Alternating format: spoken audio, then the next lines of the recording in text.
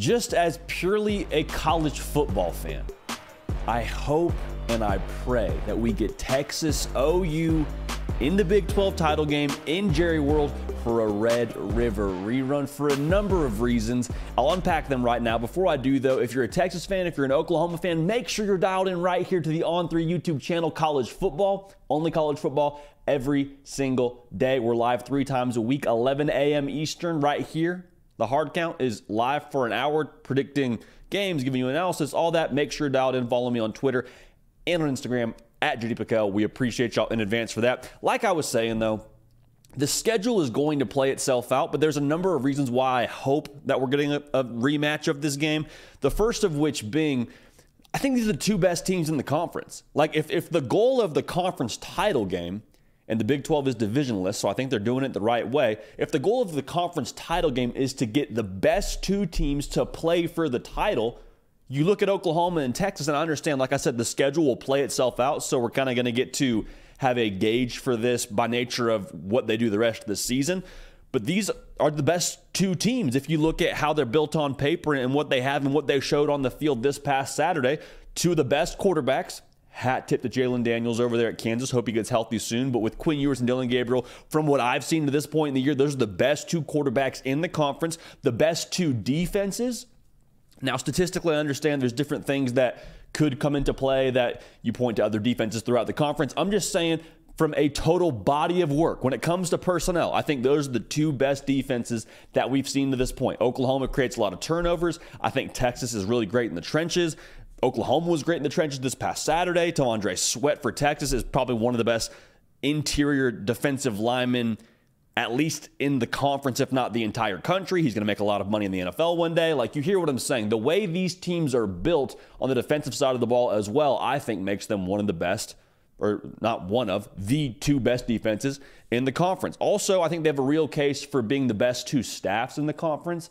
And if you're going to push back on that, I think they're the 2 best play callers offensively in the conference when it comes to Steve Sarkisian and Jeff Lebby. So we understand the product is made up of ingredients, and the ingredients that both these teams are made up of, I think, are creme de la creme. They're the best 2 in the conference. And so as a college football fan specifically, like without having a horse in the race on either side, if you're a Texas fan, you feel some type of way. If you're an Oklahoma fan, you probably feel some type of way. But just purely as a college football fan, a number of reasons why I'd love to see this. First, like the entertainment value was so good on Saturday. It was back and forth. It was tremendous pageantry with it being in the Cotton Bowl. I understand it'd be different if it were to be in the conference title game, but you hear what I'm saying. Like, the juice around that game and the entertainment value, second to none. It'd be poetic, honestly, for them both to play before they leave the Big 12. I understand if you're a Big 12 fan, you're pulling hard for West Virginia.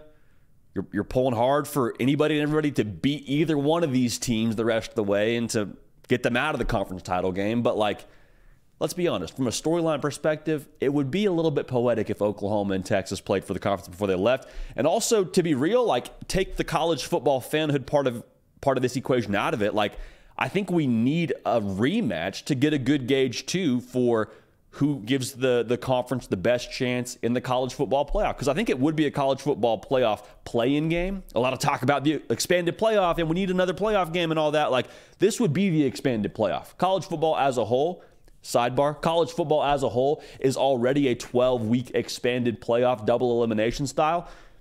I'll take a step back from that, though. If Oklahoma wins this game a second time, like, mic drop, period, the end, they are the best team in the conference. They give this conference the best chance in the college football playoff. Now, if Texas is able to regroup and beat Oklahoma, we got to use the eye test a little bit, because Oklahoma fans would say, well, we won the first round, then y'all got us the second round, so it's actually 1-1. We use the eye test, but if Texas is able to beat Oklahoma, I guess it would be early December, you would say, okay, Texas at this point in time is playing their best football. They regrouped and were able to correct their mistakes, beat Oklahoma. They give the Big 12 the best chance in the conference. So I understand there's probably some pushback about this whole conversation around Texas giving the Big 12 the best chance if they beat Oklahoma in the college football, or if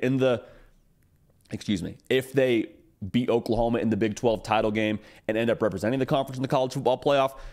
But as a whole, like, that's kind of how I would feel if that thing were to go the way that I think it could, and both these teams meet in the Big 12 title game and run the table the rest of the way.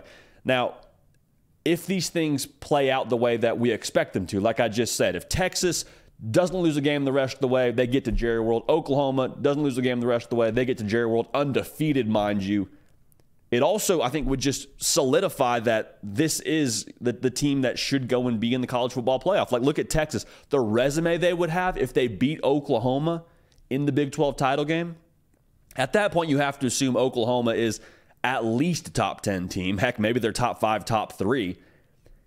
They would have a win over Oklahoma and avenge that loss. So that would be a top 5 win probably. They'd also have the top 5 win against Alabama at Alabama. That resume, I know they got the one loss. I promise you that would be good enough for a college football playoff berth. For Oklahoma, we already said this, they're undefeated if they go the rest of the way. They beat Texas twice. Like, you're not keeping Oklahoma out of the dance.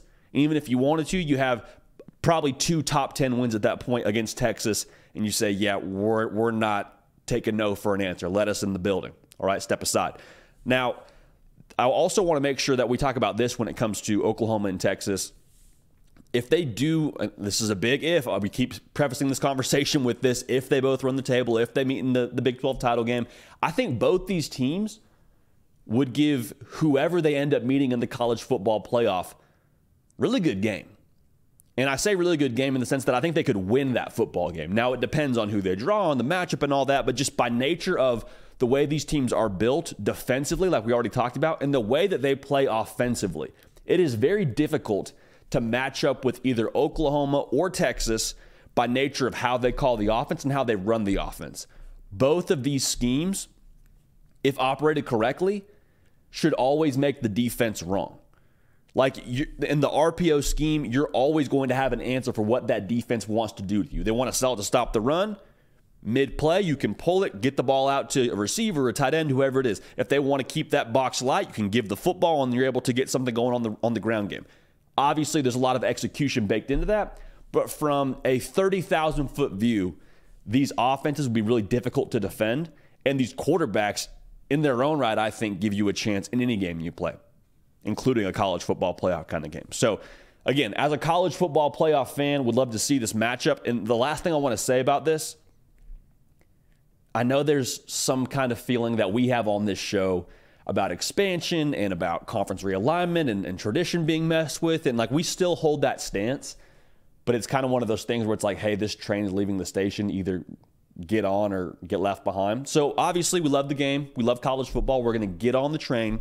And this would be a nice little sneak peek into the future of what college football is going to be in 2024. Because you'd have to imagine if either Texas or OU make the college football playoff, I mean, you probably draw an SEC team at some point in that deal, right? Like, maybe it's Michigan, maybe it's Ohio State, maybe it's Penn State. I understand you can maybe draw them in the first round, but I don't think it's wildly irresponsible to assume that they could play a Georgia or an Alabama or and I don't want to go too far down the line here of potential scenarios because I know we'll get some kickback in the comments section, but you hear what I'm saying. Not irresponsible to assume that either one of these teams could draw an SEC team in the college football playoff.